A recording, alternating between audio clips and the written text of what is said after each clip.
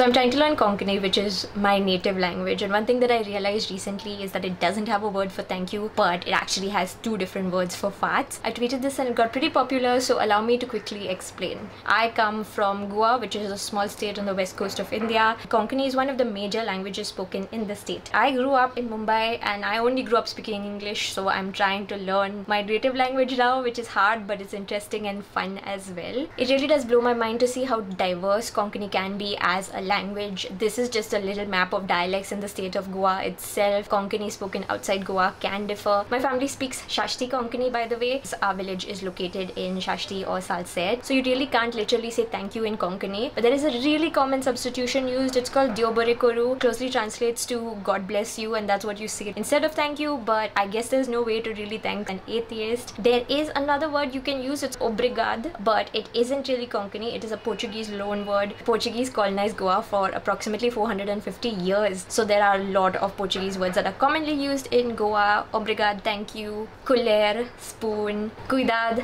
care, and curacao, heart. There are two different words in Konkani for the type of fart. The first one is called pad, which is basically the loud farts that everyone can hear, and the second one is called fusco, the silent farts that are usually kind of stinky. Tell me something funny or interesting about your native language.